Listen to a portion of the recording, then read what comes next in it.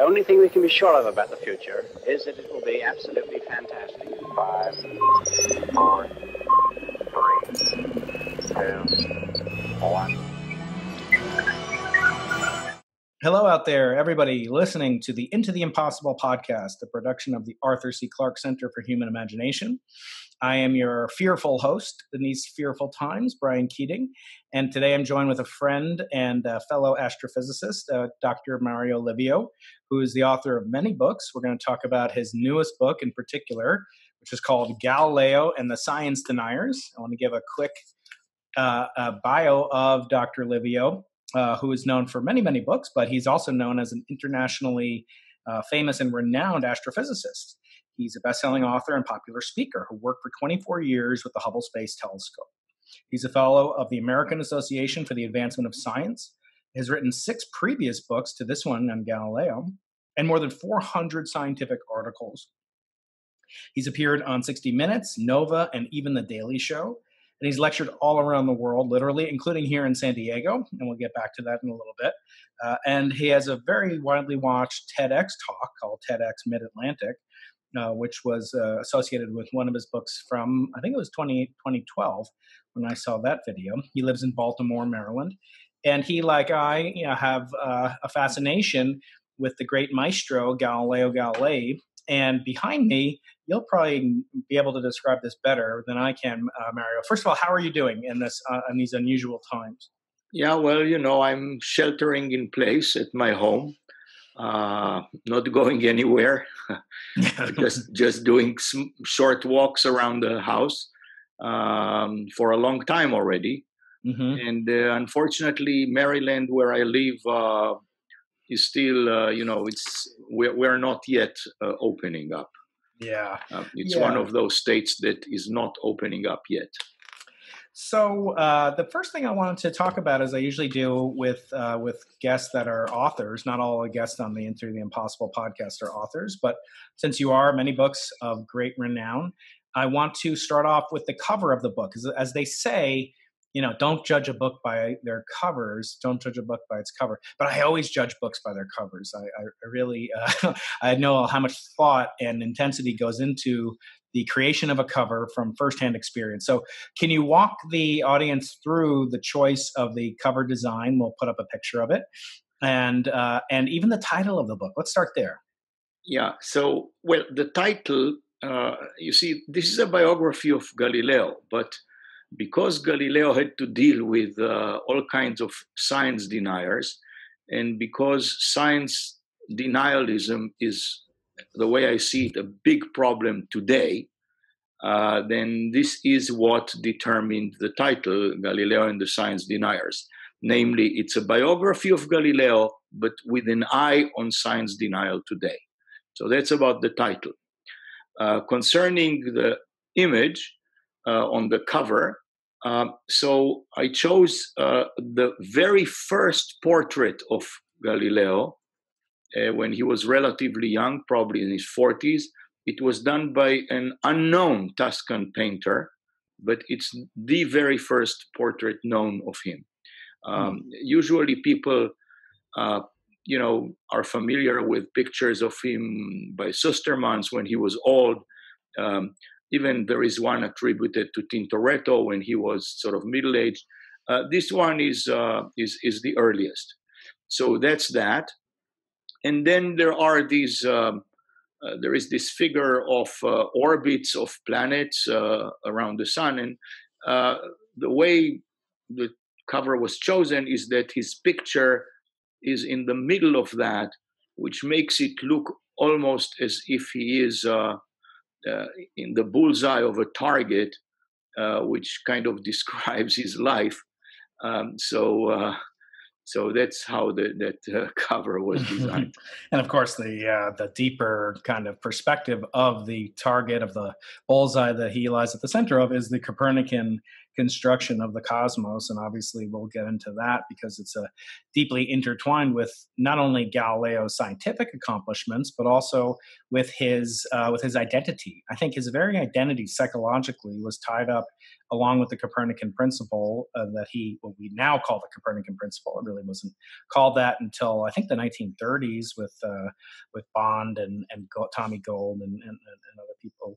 But the Copernican dialogues and even his books, which tie nicely into your books as well, made me think that this is really a book about controversies and curiosity. And it had nice references to, not directly, but in my mind, it brought up your previous books, Brilliant Blunders, and your more recent book, Why? What Makes Us Curious. And we'll get into those a little bit, because I do think there is sort of a theme that runs through those three books in particular that I want to touch upon for the audience. I want to first begin with kind of a deeper picture of why we should have academic freedom even at this day. Are we still kind of being threatened as academics? You're now emeritus professor, I understand, but is academic freedom relevant to today? I don't have the government telling me what I should research or what I shouldn't research, or my dean or my chancellor. So can you talk about academic freedom? We discuss that quite frequently on this very podcast. What does it mean to you, and is it relevant today? Sure. Let me just first make a small correction. I mean, I'm not formally an emeritus. I'm a retired professor. Retired, okay. Yes, but I'm not an emeritus. Very busy, yes. Yes. Now, concerning the situation with academic freedom, you see, the bigger question that I regard in this book in particular, but that always has been very close to my heart, is what I would call intellectual freedom, which is a little bit even more than academic freedom. I mean, it's not just, your ability to research what you want and publish what you want and so on, but it is really, it ties into things even like freedom of speech, that you should be entitled to your opinions too. And that's part of what I call also intellectual freedom. And Galileo's fight was largely a fight for intellectual freedom. It is often described as if it was a clash between science and religion, which in fact it wasn't. And Galileo never saw it as such. It was Galileo, like all people at his age, was a religious person. His main point was that the Bible is not a science book. It was written for the salvation of humans and not to teach them science. He pointed out that, in the case of astronomy, for example, the planets aren't even named in the Bible. And the language used, he said, was such that common people will be able to understand it. So basically, when science tells you something that appears to be contradictory to literal interpretations of biblical texts, you must change the interpretation. You must understand that that's not what the text meant. Because Galileo was convinced that actually the Bible cannot make any errors. It's just our interpretation that can be wrong. So really it is this intellectual freedom, this idea that you should be able to research whatever you want, express whatever opinion you want, without any interference, be it from any type of officialdom, no governments, no religious institutions, none of those should interfere with your opinions, as long, of course, as your opinions don't harm anybody or don't incite others to harm somebody. Mm. Yes, I think, that's been a theme for a few guests I've had on recently on the podcast, including Michael Shermer, who's a well-known skeptic, atheist, and but yet a valid and vigorous, vehement defender of free speech, even for people whose ideas he calls devilish. And his new book is called Giving the Devil His Due, and it's about the freedom to express ideas even when they're wrong. I'd like to talk a little bit about how we have in this book, one main controversy at the time, which was, of course, the Copernican versus the Aristotelian system. Can you explain for the listeners that might not be familiar, what is the difference between the system that Galileo promoted and the system that seemingly the Church and Pope Urban later on famously went to defend so brutally in Galileo's case? Yeah, so the Aristotelian and the Ptolemaic, sometimes it's called system, yes, was this geocentric system where the Earth was at the center and the planets and the sun, in this case, all revolved around the Earth. And that fit very nicely with the Catholic Church's thinking, because it basically put the Earth and humans on Earth at the center of the universe. So this is why it has been adopted for many centuries. The Copernican system, which is the one that Galileo adopted, said that no, it's actually the sun is at the center and the planets, including the Earth, orbit the sun. And the Earth is just another planet, just like the other planets, and they all orbit the sun. So this was the main difference. Mm.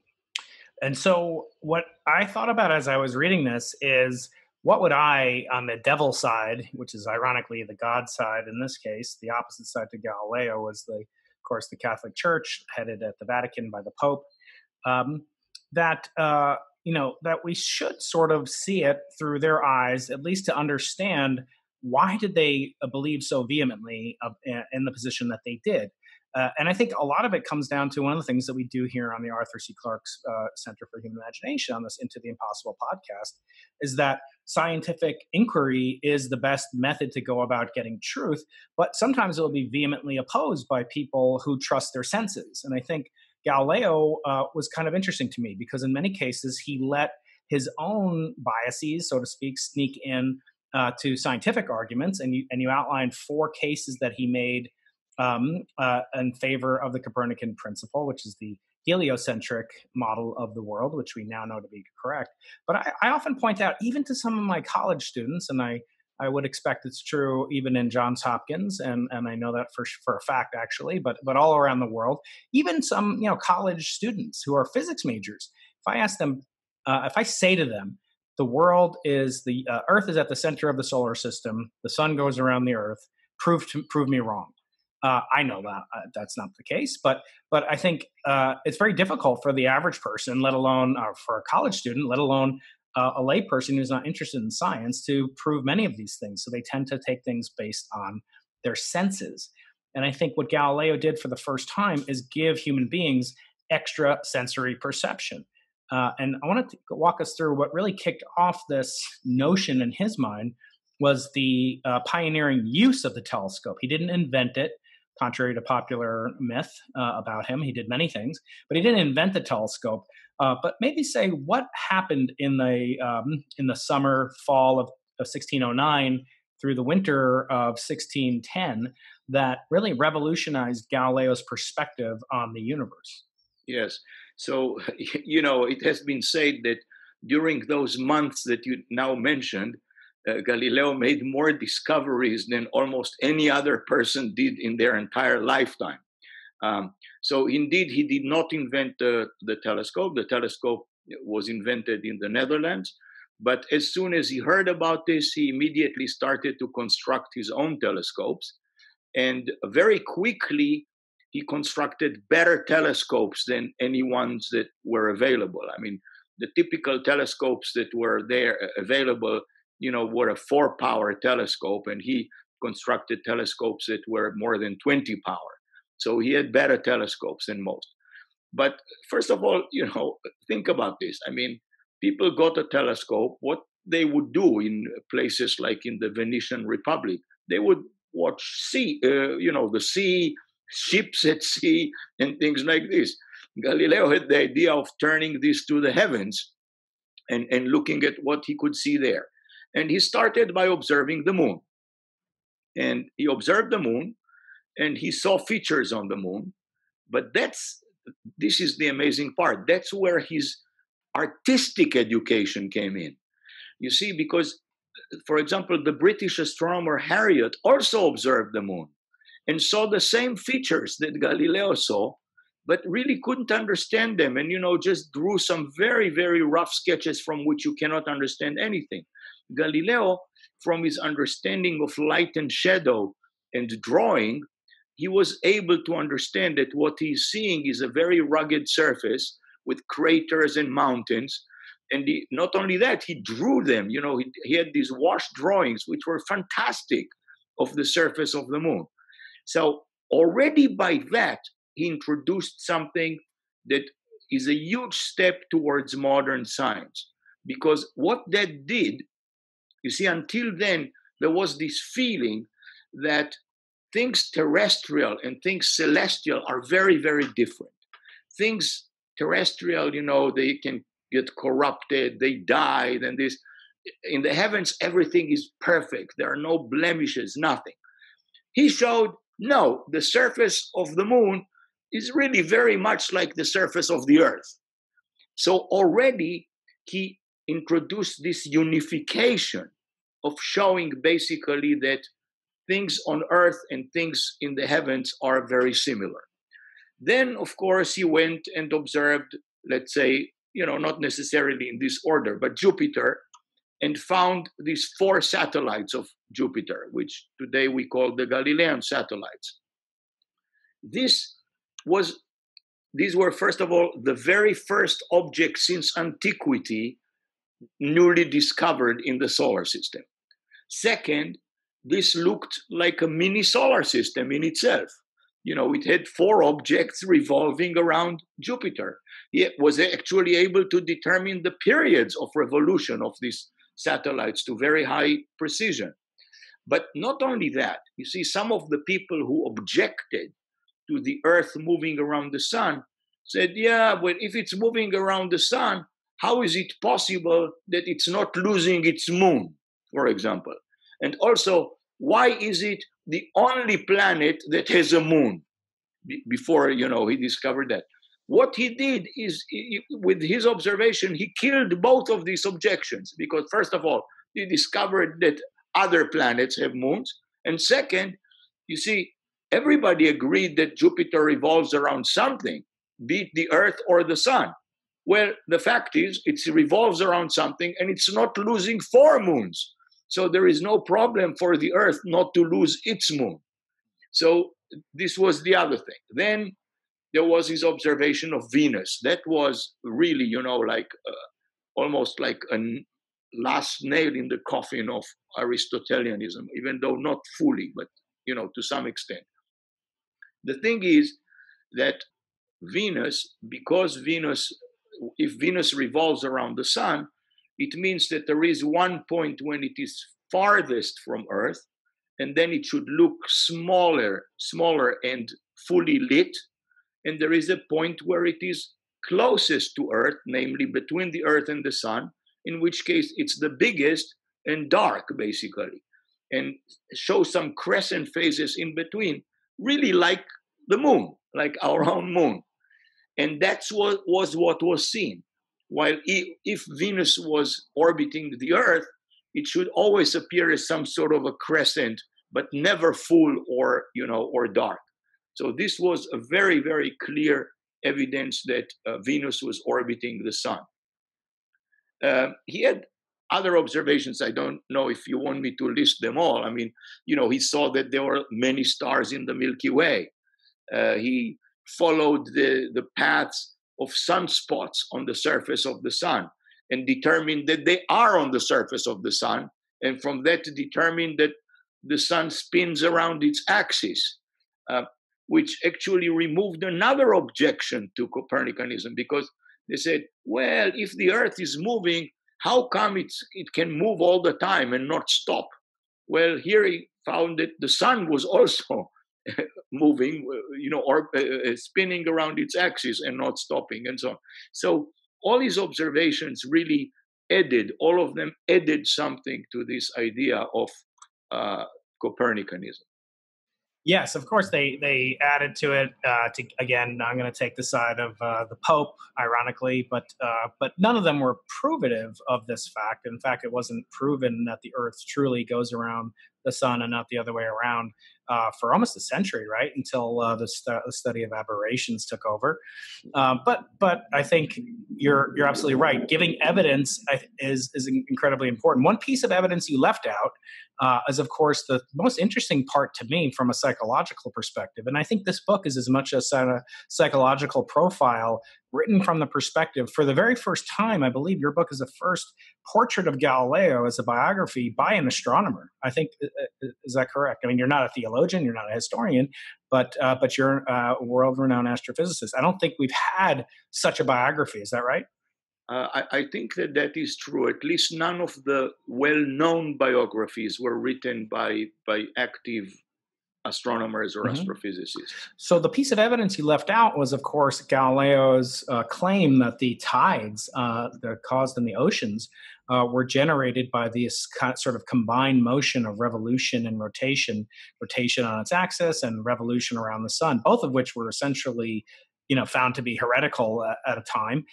We'll get a little bit more into that when we discuss Galileo in the dialogue on two chief world systems, so called, that got him into the most trouble. But let's go back to 1616. When I find it so fascinating that I of course knew that in 1616 he was really scolded and warned not to teach, the heliocentric model. But what I found most interesting, just to be honest with you, Mario, was that there were these Jesuits, there were these priests, and they were studying math and science. And I always say when I'm talking to religious people, they say, why are so many scientists atheists? And I say, well, why don't you know more about science than you actually do? And I think in the past, because I think it's a vehicle, if you believe, and your book doesn't make a case for atheism in any sense of the word. But I think if you want to know more about the world, if you believe it was created, then it should impel you to learn more about the universe and know more about science. What do you make of the fact that in the 1600s, the early 1600s, there were so many Jesuits interested in astronomy? Was that merely to fend off attacks by people like Galileo and Bruno and others? No, I definitely don't think so. And this is why I say that it is a mistake to think that the Galileo story is a clash between science and religion. The Catholic Church actually employed some of the best scientists of the time at the Collegio Romano, at this, at the Roman college in Rome. And so they were excellent mathematicians and very, very good scientists.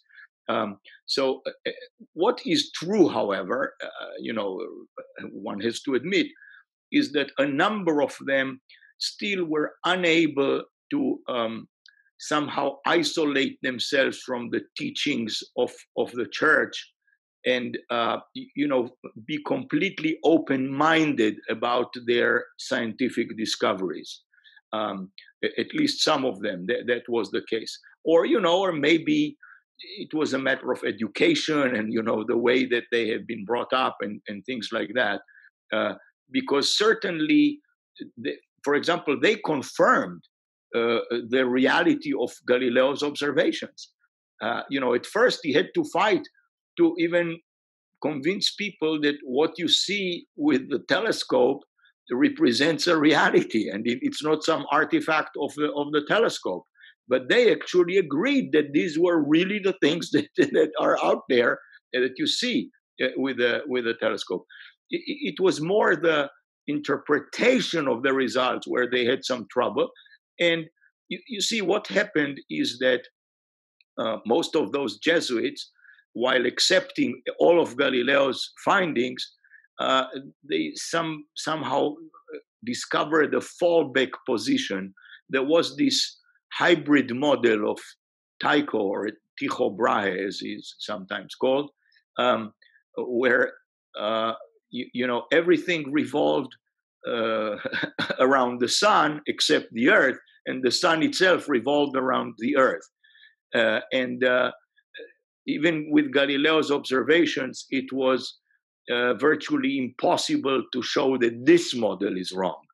But Galileo, had the opinion of modern scientists, who says, if you have two models that explain things equally well, you choose the simpler one. I mean, for him, Brahe's model had, in our language, had too many moving parts. And so he didn't accept that. But his observations could not quite argue against that, even though we know today that his observations of sunspots and the motion of sunspots actually could show conclusively that the Copernican model was correct, but that he didn't know that. Yeah, that was sort of a poetic justice, perhaps, that it was it could have taken him to a level of proof. But I doubt, given all the other evidence that he provided, they also didn't know that his explanation for the tides was wrong. So I doubt, I came away from the book doubting that if they had really appreciated or thought more about the sunspot evidence, which I think is very strong, that they would have been convinced by that if they weren't convinced by the other observations that he employed. And again, I think it's important to say, what was he actually proving or disproving? I think he was merely, with the observations at least of the Medici satellites, he was very smart and cunning politically in some ways. He named the moons of Jupiter after his patrons, and I think we do that nowadays too with the Simons Observatory, etc. But in reality, I think he also was a victim. You paint a portrait of him as a human being, which I think on many cases is very valid. And I've talked about this with other guests, that when we portray somebody like an Einstein and Stephen Hawking as a scientist, it's true. On the other hand, it kind of does a disservice because they're almost like otherworldly, and Galileo was kind of otherworldly when you look at his successes. But when you look at the scientist as a man or as a woman, then you can realize that they have their own flaws, and none of this is to excuse the treatment of Galileo.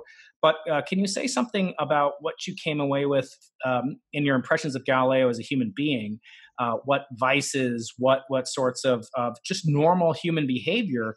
I always think of him as kind of this paragon of science, but like most scientists, he was susceptible to certain biases, including those that were tightly wrapped up with his ego. So can you say something about him as a human? Yeah, Galileo was really not the nicest person, I would say. Yeah. He was a real zealot. He was a zealot, and he could be very nice to members of his own family, but boy, if you were against him, did he use a sharp pen against you? And he really he never held back. I mean, no one could criticize him and not feel his wrath. He was not the nicest person. He was also he had his own problems in his personal life. He never married the woman with whom he had his children. Mm-hmm. He put two of his daughters in a convent. And that was not so unusual at the time, except that I'm still a little bit puzzled by why didn't he put them in a somewhat better convent than the one he did put them in, even though that was convenient because it was not too far from his home in Arcetri. Mm-hmm. So he did that. He definitely was wrong. He was wrong a number of times. I mean, you mentioned the tides. His theory of the tides was completely wrong. It was interesting because it had this mechanical aspect to it, which was some of his trademark. And he didn't like forces that acted across distance, like gravity, which you don't see. So in that respect, it was an interesting theory, but it was completely wrong. He had a theory of comets, which was completely wrong. I mean, it had some interesting, again, elements to it, but it was wrong. I mean, he did not believe that these were real objects, orbiting the sun and so on. So he definitely was wrong on occasion. He fought with equal strength when he was wrong as when he was right. And like I say, he wasn't the nicest person. However, I will still say his fight for intellectual freedom was far beyond, just trying to be right. I mean, when you read what he wrote, about not interpreting the Bible as a science book, I mean, that is just so convincing, especially to somebody reading it today. But his point was always so well taken in that. And his language was incredible because he was versed in poetry and, and the arts. So he could write well. So, yeah, but at the same time, he was extremely sarcastic on many occasions. Sometimes rightfully so, sometimes somewhat less rightfully so. Um, so he definitely was a human being. He for a while drank a lot, enjoyed women quite a bit, and and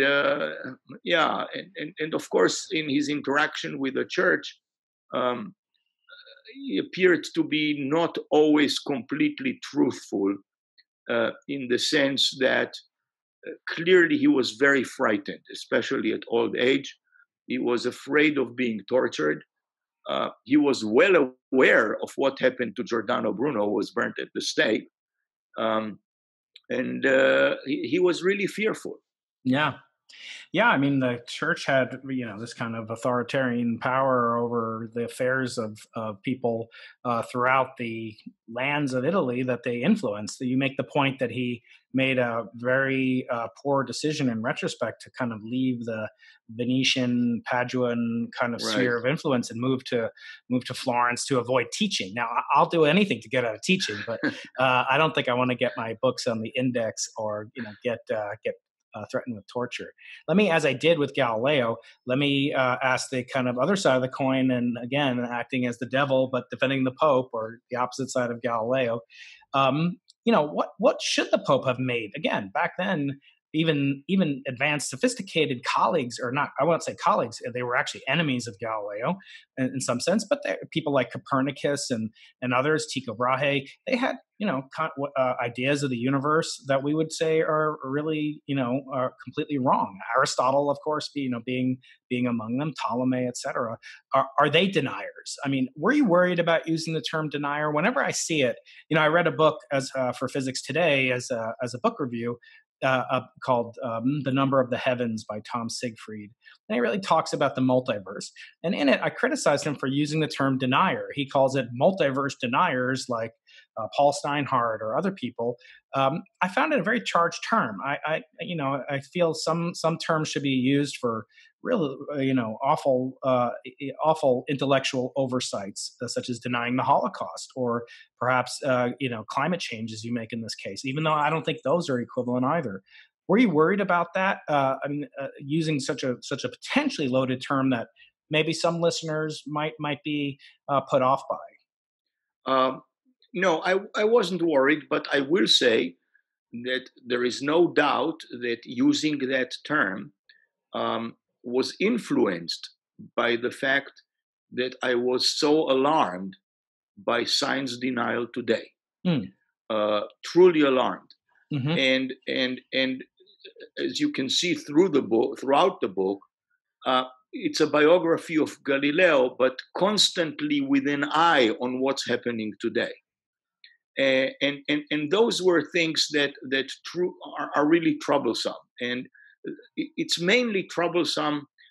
Look, I mean, it's one thing if people, still believe, let's say, in creationism instead of, let's say, Darwinian evolution or something like that. That, I think is not a good idea, and certainly it shouldn't be taught in science classes, but it doesn't have an immediate effect on our lives.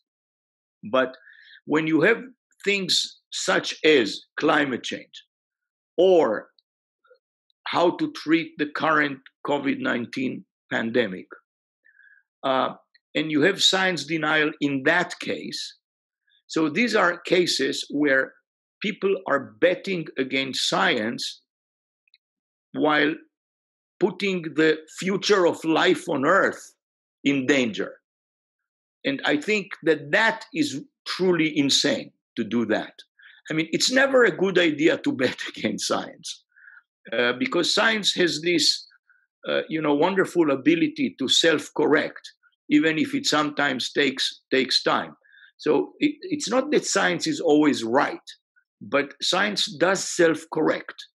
And I mean, for example, people would say, oh, the initial models for COVID-19 say that there will be 200,000 dead in the US. And now they say it's only 74,000 dead, the models. They say, sure, because these are mathematical models and they rely on inputs that you put in from data. And as your data become better, then the models, can change. This does not make them wrong. I mean, it's just, this is the way science really works. But science is a discipline where you can test things, where you can falsify things, which is extraordinarily important. And so that was constantly on my mind when I wrote this book on Galileo. And the denial in his case, again, it's not the fact that people were religious. It is the fact that they couldn't accept the fact that interpretations of biblical texts could be wrong. Not that the Bible itself is wrong. The human interpretation of those texts could be wrong. This was Galileo's point. He made it, again, in his usual sarcastic fashion. He said that he didn't believe that the same God who has given us our senses and reason wanted us to abandon their use. So, I mean, he said, when you have a conflict between what observations and reasoning tell you and interpretation of text, you should change the interpretation of the text. Mm-hmm. So another thing that struck me in the book is Galileo as a businessman, as a head of an enterprise, a CEO of an industry, Galileo Incorporated. My friend and we did an event together at UCSD in 2010 on the 400th anniversary of the publication of Siderius Nuncius, Mario Biagioli. He basically makes a very convincing case in his book, Galileo's Instruments of Credit, that what Galileo wanted to do was kind of two things that were almost at odds with each other. He wanted to attain prestige, fame, make more money, have more influence, but he also wanted to avoid attention, sort of from the people that were potentially would view his findings with suspicion. I think it's impossible to say that he wasn't warned, and didn't know. And you make this case in the book where you kind of go back and you make the case that in the famous trial of 1634, that he believed, he would make statements that seemed to like reject the Copernican theory or argue on behalf of the Pope Urban's view, for example. And I think, what's so interesting about when you say we should believe in science, you and I are both scientists. I mean, we know that scientists are human. We know that scientists make mistakes. I think in this case, it's scientists have a propensity that is good to be anti-authority, and that we shouldn't look to authority for the answer. Einstein, as you point out, and many other scientists, and Darwin as well, in brilliant blunders, you point out that they make mistakes, and that did a very good service by showing scientists as human beings. And so I think it's very interesting that Galileo had this dual mandate. And he was he reminds me of like a hermit crab or one of those fiddler crabs that you see on the beach here sometimes in San Diego or maybe in Baltimore before you eat them in the crab district. But these fiddler crabs that are really extremely well developed on one side of their claw, and the other side is like atrophy. They never use it. I don't know why not genetically, but biologically that is the case. But it seems like he was incredibly brilliant when it came to scientific matters, and even cultivating a monopoly on his telescope. I mean, he wouldn't even share it with Kepler, right? But on the other hand, he was incredibly impolitic. He didn't seem to understand the way that his ideas and his message could be crafted. You go through the episode of the dialogue. We'll turn to that now, where his famous book on the two different systems of the world, written in this exchange over 4 days, is a dialogue. And he puts the words of the Pope, namely Aristotelianism, into the mouth of a character named Simplicio. Can you talk a little bit about Simplicio and his psychological motives in that book? Yes. So in that book, it's a conversation among three people. One plays the role of Galileo himself. One plays the role of an Aristotelian, and one plays the role of an educated but non-scientist who listens to the other two. So the guy who plays Galileo basically argues for the Copernican system. The guy, Simplicio, who the name is coined after a known Aristotelian supporter, but also has a connotation of being a simpleton. He plays the role. He talks about the Aristotelian system. And the educated person is named after a personal friend of Galileo. And for anybody who reads that book, it is easy to see that Galileo more or less ridicules Simplicio and and his ideas about geocentric model. But Galileo also knew that he will not get permission to publish the book in this way. And I don't know if he knew that, but it was pointed out to him by his friends. And so he added a preface and a coda in which he more or less said, oh, well, actually, it's all, just a model in a way, and it's inconclusive at the end. The problem was that, again, anybody who read the book wasn't particularly convinced by the preface and the conclusion or the coda. They did look like an afterthought. And consequently, he was eventually put on trial. So he wasn't politically smart in that way. But I like to think that he was also at some level naive, because he had a great opinion of himself, and justifiably so, in the sense that he was very, very smart, and his arguments, against literal interpretations were extremely powerful. So he felt, I think, that once he puts, this caveat at the beginning and at the end, that is enough. And the fact is, believe it or not, that, when Pio Pasquini, who was this person who was asked in the middle of the 20th century to write a biography of Galileo, and he was a person of the church, asked by the church to write that biography, he basically concluded that Galileo was fair, and it was not his fault that the Copernican argument was much stronger than the Aristotelian one. It's telling that the church actually prohibited the publication of Pio Pasquini's book, even though they ordered it. That's really fascinating. It's funny to think about how, time and time again, history, as Mark Twain said, doesn't repeat itself, but it rhymes. And towards the end of again, as I said before we went onto live recording this, I said to you offline, I don't like to give away the whole book because I want people to read this book. It reads so interestingly. It's a work of nonfiction.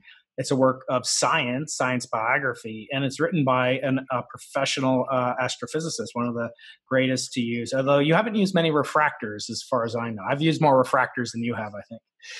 Well, I'm a theorist. You are an observer. Yeah, but you use the Hubble telescope, and you've made major discoveries throughout your storied career. So I want to turn back to the Pope again. I just think it's more interesting if I kind of take a little bit of a not a gentle adversarial discussion. But the thing that I kept thinking about is, what if you, Mario Livio, what if you're emperor of the planet? And you're astronomers and you support your National Science Foundation so heavily that you've got the greatest telescopes in the world. And your planetary astronomers, they discover an asteroid. And the asteroid is coming right towards the Earth. And it's going to hit the Earth, and with 0% chance of missing the Earth, it's going to devastate all of life on Earth.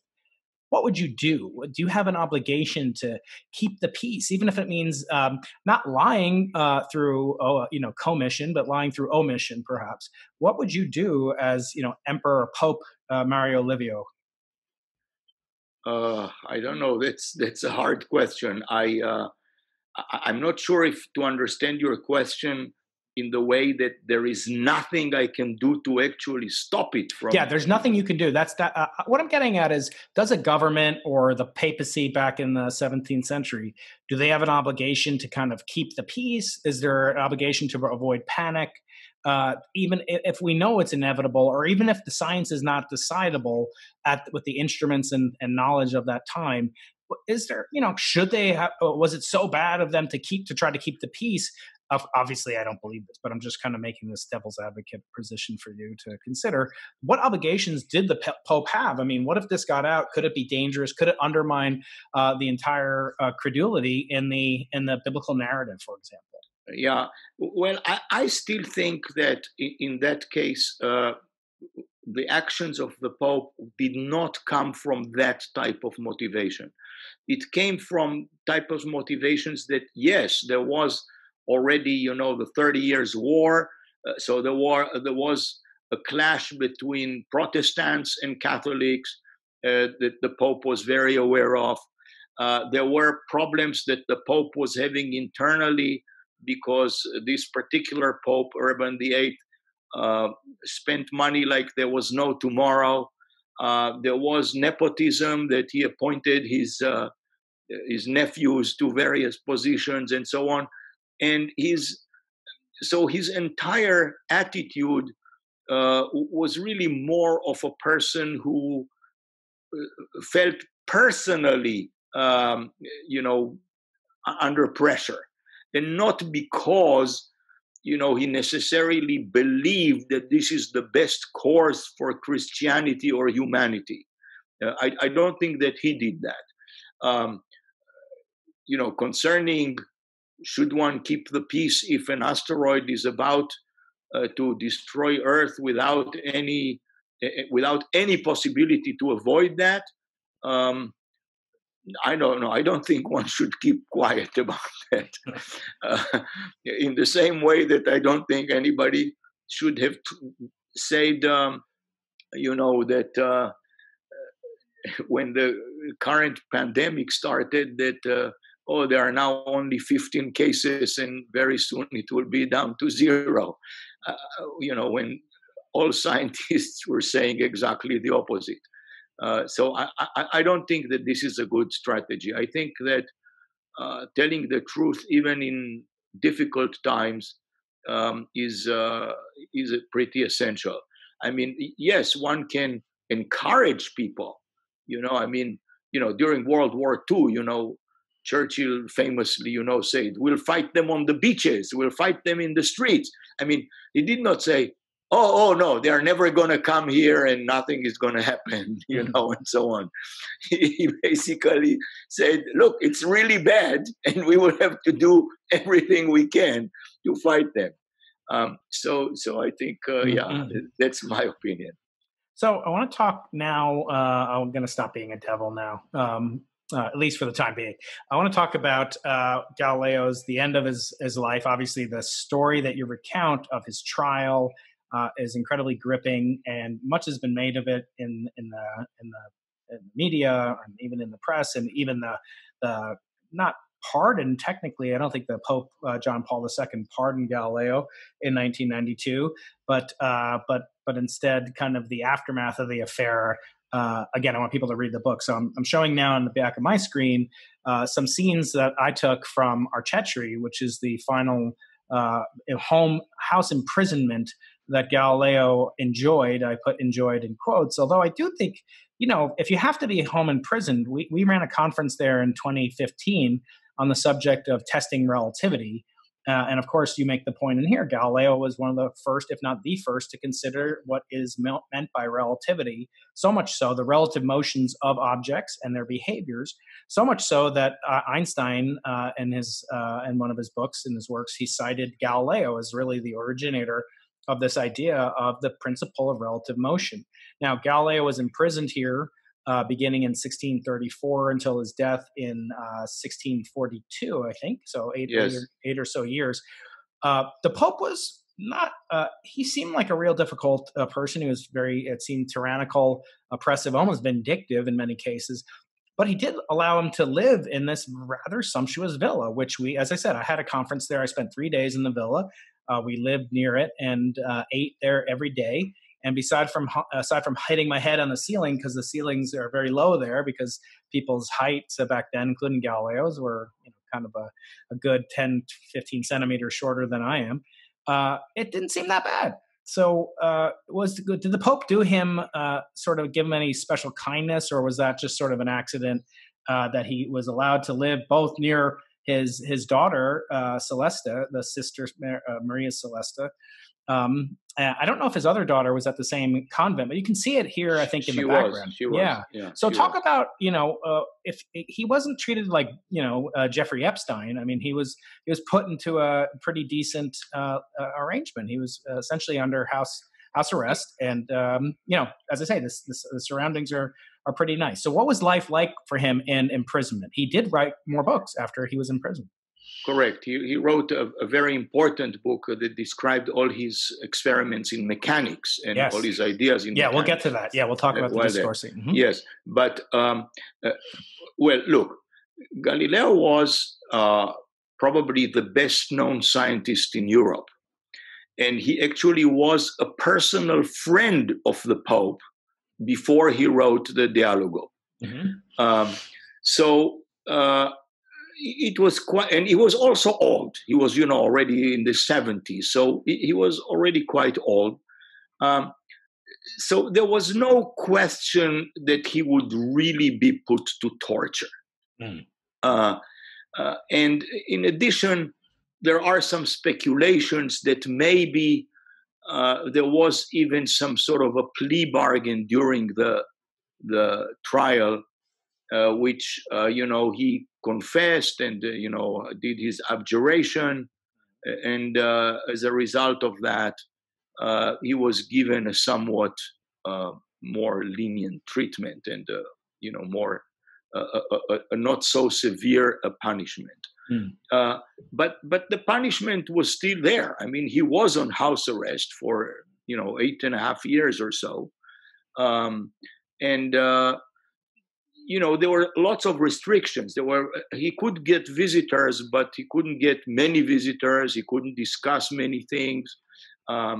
Even when he died, they wanted to do a big,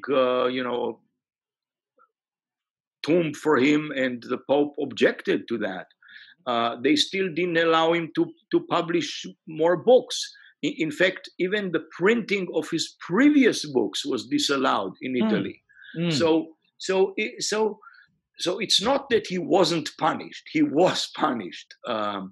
But yeah, he wasn't burnt at the stake and wasn't put to torture. So behind me now is go ahead. The humiliation he had to go through by giving his abjuration on his knees before the inquisitors, a person at 70 years old, was sufficient, I think. Yeah. And mind you, he was never very healthy too. I mean, he suffered from lots of illnesses throughout most of his life. Yeah, and the story of his kind of delay of trial and is just so gripping. It reads like a true courtroom drama. So you're to be commended as usual. I'm showing in the back for those of you watching on YouTube. You can see it, but some of the olive trees and the grape trees that are in Galileo's villa. Villa Galileo, and there's it's such a peaceful genteel place to be. As I said, it's much better than, say, what Bernie Madoff, quote unquote, might be enjoying as we speak. Just a quick note on his daughter. A lot of books focus on Galileo, or focus on scientists and their relationships with their fathers. I mean, my book sort of covers that. What's so interesting, and David Sobel, who endorsed your book, saying such lovely words as, every so often a reason arises to retell the life of Galileo. This year, as Mario Livio so forcefully demonstrates in Galileo and the Science Deniers, the 400-year Galileo affair casts an urgent new light on the current climate crisis. That's David Sobel, author of Longitude, Galileo's Daughter, and the Glass Universe. And she wrote very tenderly about their relationship and how devastating it was for Galileo when he passed away. What about that? You have daughters, if I remember. Yes. What? And I have daughters too. I have 2 daughters and a son. Yes. So, what was Galileo like as a father, as a scientist father? To boot, he was his father. Had high hopes for him. Unfortunately, he let him down. He became a scientist, not a doctor. And it reminds me of Hubble. His father wanted him to become a lawyer. And these great scientists, renowned for their use of the telescopes, defied their fathers to go on to great accomplishments for all of humanity. But tell me a little bit about Galileo as a son and as a father, especially with his son Vincenzo and his daughter Celeste. Yeah. So as a son, his father was a musician and a music theorist. He almost certainly helped his father in experiments. His father Vincenzo was himself a very stubborn and not particularly giving in to authority person, and he wrote a book against the musical theories of his own teacher in music. And Galileo almost certainly inherited some of this objection to authority from his father, no question about that. Concerning his daughter, so he had 2 daughters and a son. Unfortunately, at the time, there was a big difference between women and men, in the sense that to marry a daughter, you needed to have a dowry. And because all his children were illegitimate, because he never married the woman that was the mother of his children, the dowry for his daughters, who were illegitimate daughters, would have been just incredible and beyond his means. And as a result of that, he put them in the convent, which was not unusual at the time, like I said. Mm-hmm. Now, one of his daughters never adjusted to the convent life, really, and we know almost nothing about her except a little bit which we know from the letters of his other daughter. This daughter, Sister Maria Celeste, she wrote to Galileo, and more than 100 of her letters survived, and Dava Sobel so beautifully described those letters, and in addition to her book, she actually published a translation of all of those letters. And those letters are really moving. I mean, they are moving in particular in what she writes to him. I mean, first of all, the respect with which she treats him, and but when she died in her 30s. This was a huge shock for Galileo, and he wrote to a friend that he had this daughter who was so smart and so loving of him, and so on. He was clearly devastated by her death. No question about that. And she took care, actually, of his villa and of you mentioned the olive trees, the olives and the wine and so on. When he was during his trial. So he was a very loving father. The son, because there was no issue of dowry with the son, the son was eventually made legitimate by the Grand Duke.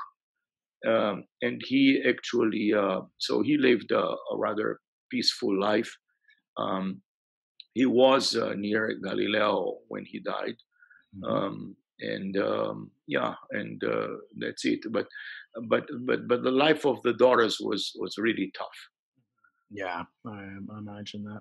I'm showing in the background of my video that I took from the Italian. This is the University of Arcetri in outside of Florence, and you can see one of their teaching telescope domes, and even in the back you can see another dome, Il Duomo in Florence. Down now, this is not far. They are the stewards of Galileo's villa, where he lived out the rest of his life after this imprisonment.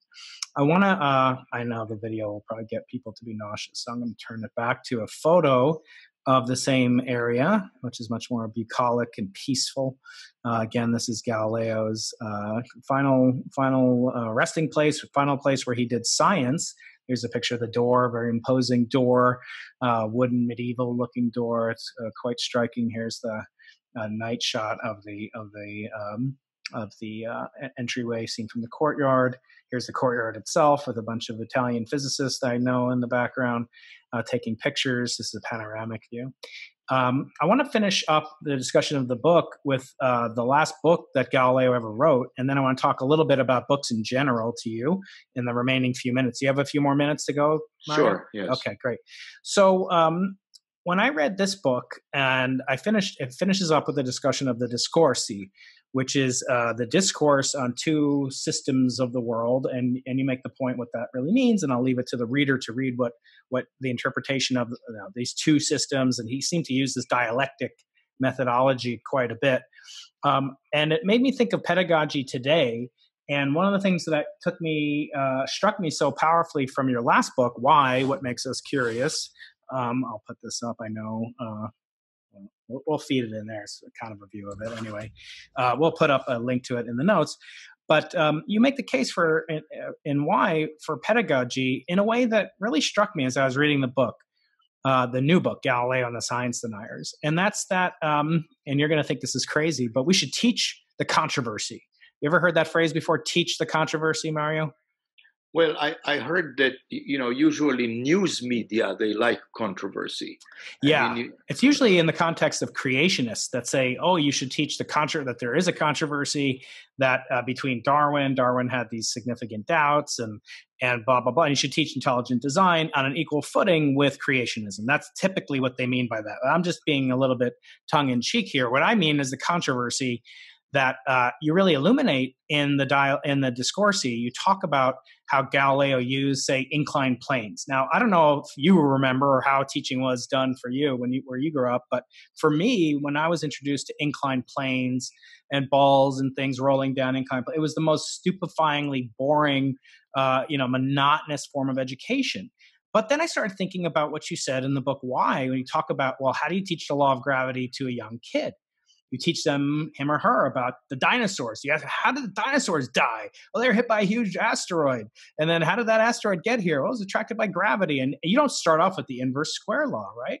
And I started thinking, well, what if we taught physics majors, and especially non-majors? What if we said, here's this controversy, here's this book where these principles were laid out. And it was the result of this book came about as a result of a huge controversy revolving around the very interpretation of the word of God, if you will, and the word of science. And I wonder, what do you think about like teaching as a teaching method to make things more visceral and to make children more curious and asking why? Why you just start off. This book was written in prison, and what we know about inclined planes was written by a man who was imprisoned at the time. I mean, don't you think that would pique their curiosity? Yeah, I think certainly sort of a human story added to this, and storytelling always works. I mean, you're right that. When I grew up, we actually solved problems on inclined planes to death when I studied physics. Still do. And it really, I mean, you must have, I remember I was thinking, how many times am I going to use this inclined plane? And, not once, I don't remember once somebody telling me, why we even talk about inclined planes? Because Galileo was really trying to study free fall. Yeah. But he had no good way to measure short times. So he had to slow slow the motion to a point where he could make more precise measurements. And he had this incredible idea of slowing down the motion by rolling balls down inclined planes at a very small angle, because that allowed him to measure the times better, and so on. And not only that, he had this intuition that free fall can be seen as an extreme case of an inclined plane that is at 90 degrees, to the ground. So nobody ever mentioned this to me when I studied these things. And I think that if you tell people that, I think they get a better feeling of, what kind of insights were involved in these inclined planes. Absolutely. And my complimentary suggestion to what you're saying is also to teach a little bit of the history. We always teach science as discoveries, were punctuated by Nobel Prizes and attention, but we never really talk about the human beings behind these discoveries. And how interesting would that be, and make it much more visceral and likely for people to remember. Here I'm showing the picture of his villa where, he might have been ruminating. I like to think about him walking around here, and this is on the second floor, and we overlooking where the kitchen was, where they would eat back then.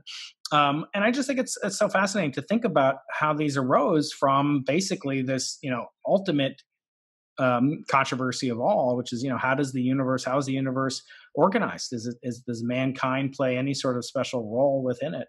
And so it's fascinating. I think it could combine your book Why with your book Galileo and the Science Deniers to really stimulate curiosity in a way that's uniquely perhaps well suited to Galileo in particular. I want to finish up by a discussion of kind of just a current event, perhaps involving things in the news while we're doing this remotely instead of in person. We did an event about 2 years ago now with you in person here in San Diego. It's quite lovely to have you here. So now, of course, we're all shut down because of the COVID-19 emergency that's going around the world. What can you say about that from the perspective of Galileo, or what lessons would Galileo have to teach us about how to handle such things as this? Again, you already mentioned that phrase, which I mentioned in the book, which is believe in science. We should have taken the advice of the scientists here from the beginning, and we should continue to follow them. I mean, look, let me just give you a very, very simple example. I mean, the task force that deals with the COVID-19 pandemic issued very, very clear guidelines to, what should it take for various states to open, to reopen businesses and things like that and so on. Very, very clear guidelines. And the guidelines say you should have 14 days of declining, numbers of cases and new cases and all that, and so on. And yet, we are faced now with a situation which, almost 20 states open without having that. That really means not following the science. Now, of course, I hope very much that nothing really bad will happen as a result of this. And of course, I realize that everybody wants to open. Yes, I mean, clearly, we're all stuck at home and not doing what we want to do and what we can do. And there are people who are losing their businesses, and there are people who hardly have even what to eat, and so on. This is horrible. But those guidelines were put together by a bunch of scientists who sat down and really thought what it takes to actually overcome this pandemic. So you cannot just ignore that, altogether. So I think Galileo would have been as terrified as I am from this type of reaction, because he would, not understand why people are not following the advice of those who are experts in these types of things. Mm-hmm. The last thing related specifically to the book is this famous motto, and you can say it in Italian because I can't, and yet it moves. Can you say something about this unique kind of pursuit that you undertook in the writing of this book to understand how that phrase originated? First, say it in Italian, please. Eppur si muove. Eppur si muove. And what does that mean? And what is the truth and the fiction surrounding that famous phrase? Well, I can tell you what it means. It means this was referring to the Earth, yes? Mm-hmm. And legend has it that, after finishing everything and so on, he sort of muttered this phrase, and yet it moves, and yet the Earth moves. I did a whole year's worth of research trying to find out the origin of this motto. And I did find that out. Now, I will not tell you what the result is here now. However, on May 5th, which is in a few days from today, I published an article. It will be published in Scientific American on the results of that of that motto.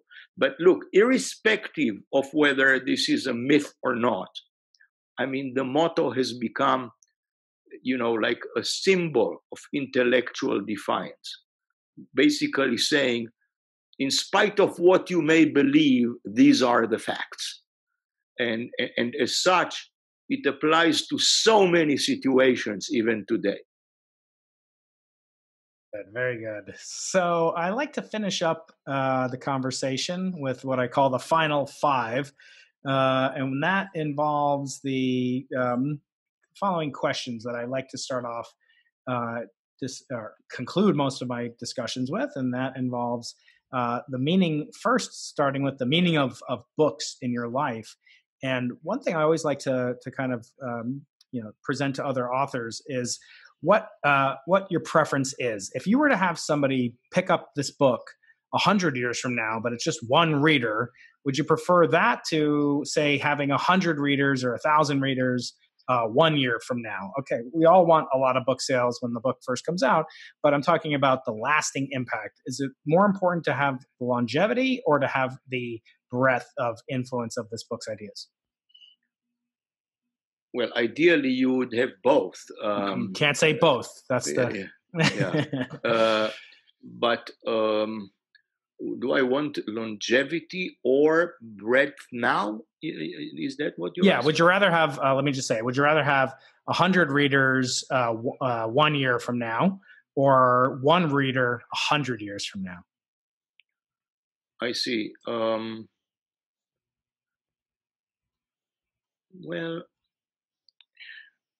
Books, maybe this book is, maybe for this book I would prefer longevity.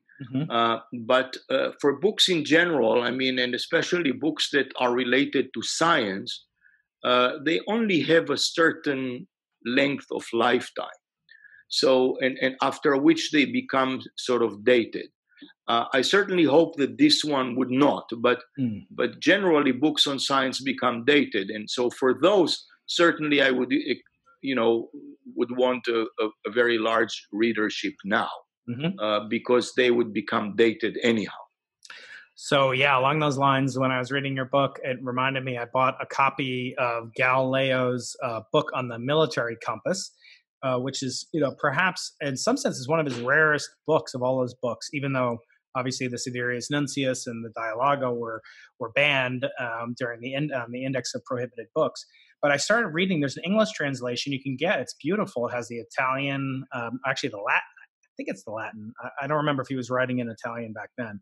I know the Siderius Nuncius is in Latin, and then the Dialogo famously was in Italian. But anyway, I'm reading the English translation because I don't speak Italian or Latin, and I came across a passage where Galileo is talking about this use of the military compass in what we would call nowadays currency conversions.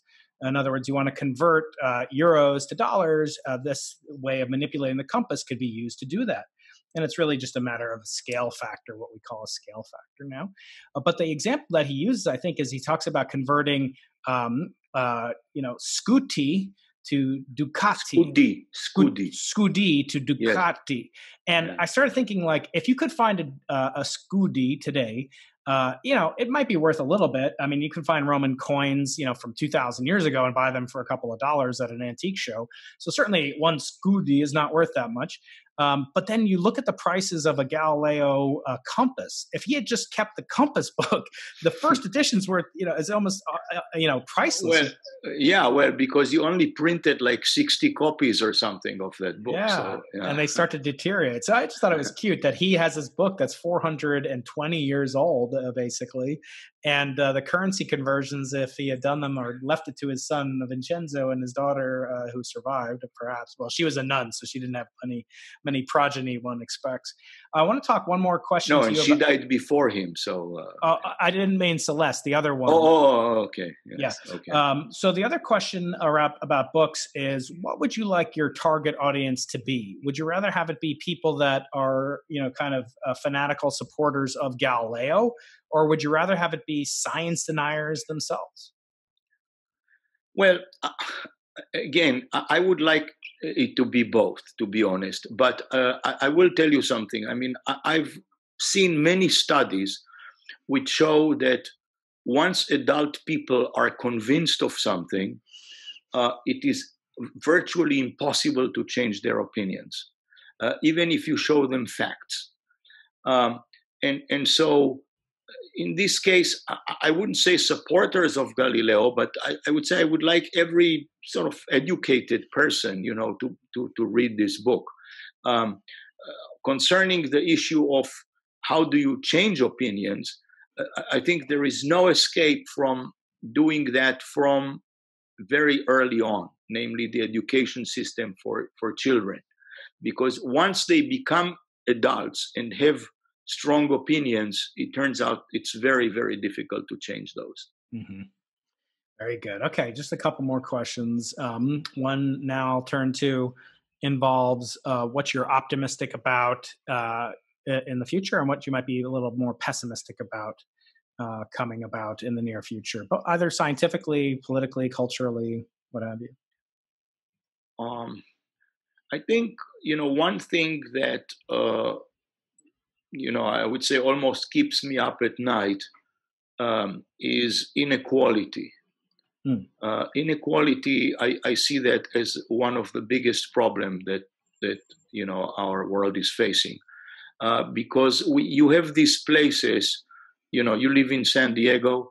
There is just south of you there is a border with Central America, and there is a huge disparity on the two sides of that border. Mm-hmm. Similarly, if you look between Europe and Africa, the Mediterranean, there is a huge disparity on both sides of that border. There used to be a huge disparity between Western and Eastern Europe. It's somewhat less now, but still there is a big disparity. And those things are very problematic. And I honestly don't even know of good solutions for them. But I see those things as being a serious problem. Mm-hmm. Now, of course, there are things like climate change that worry me. I mean, we do need to do something about this. There is no question in my mind. And we need to do this. What am I optimistic about? I do feel, even now at these horrible times of COVID-19, you do see here and there, you see the goodness of people coming out. When I do my short walks around the house now and with a mask and other people go, we all say hello to each other, people that I don't even know who they are. And you see, people who try to support others and things like this. And you see lots of acts of kindness in very many places. That somehow, gives you the hope that maybe there is hope to humans. That's right. Yeah. On the scientific part, I always hoped that during my lifetime we would find life elsewhere, and we haven't yet. And I am now not young anymore, so I don't know if I will live to see it. I actually believe that within 20 to 30 years, we will either find life elsewhere, or at least we will have some meaningful constraint about how rare life is in the galaxy. Yeah. But the problem is that I'm not sure that I will live 20 to 30 more years, so I may miss on that. Yeah. So the last question really involves something that is close to our hearts here at the Arthur C. Clarke Center. You might be familiar with Sir Arthur C. Clarke's famous 3 laws of culture, science, society, what have you. His first law being that there's any sufficiently advanced technology is indistinguishable from magic. That's his first law. His third law is that for every expert, there's an equal and opposite expert, which is something that Isaac Newton would put into place later on, thanks to the work of Galileo, as you point out in the book. But his second law is the one that our podcast name is taken from, and that's the only way of discovering the limits of the possible is to venture a little way past them into the impossible. And I'm wondering, what about your life, your work, seemed impossible maybe as a young person in your 30s or 40s that now seems possible because you did venture a little bit beyond your comfort zone into what we call the impossible? I'm not sure. I mean, life has changed so much, and technology in particular has changed so much that I'm convinced that many things that today we take for granted, I saw as absolutely impossible when I was a child. I mean, to be able to do this conversation now in the way we do it, I could not have dreamt that this is how we would do it. I still remember that as a child, we were always told that one day people will be able to talk on the phone and actually see the person that they are talking to. And, I thought, whoa, wow, will I ever see that? Now we're doing it live. Yes. Yeah. So yeah, I'm not sure exactly what I did, which was impossible. I mean, I think that society as a whole did many things that looked impossible. And we benefit from that. AI probably will be the impossible of the relatively near future, I think. Big advances in AI, I think, to the point maybe even that they become the dominant intelligent civilization. Well, that will be a topic for another time. Mario, I want to thank you so much, Dr. Mario Livio, author of Galileo and the Science Deniers, a wonderful new book that I had an opportunity to read and will listen to when it's out on audiobook on May 5th. And we'll try to have this up as well as links to your other things. Where can people find out more about you online, and what's your next project? Well, more about me online. I have a website, which is mario-livio.com. Not to be confused with a website which I don't conduct, which is called mariolivio.com without the dash. Right. That is written by a person that I don't know at all. You just drove a lot of traffic to that site because people are going to want to see what it is. I'll save you the trouble. It's not worth visiting. So it's mario-livio.com. That's my actual website. And my next project, well, I of course started thinking about the next book, but I don't like to talk about this before I really know that that's a book I want to write. Yeah, I understand. And I'll remind people they can find Dr. Mario Livio at Mario-Livio or Mario_Livio on Twitter. And he tweets quite frequently. And it's always quite interesting to see his punditry about all the issues of the day and issues of many centuries ago in the Galileo and the Science Deniers. Mario, thank you so much. It's been a real treat as usual. I hope we can see each other in the coming months in person. Thank you very much. And I hope so too. Stay well.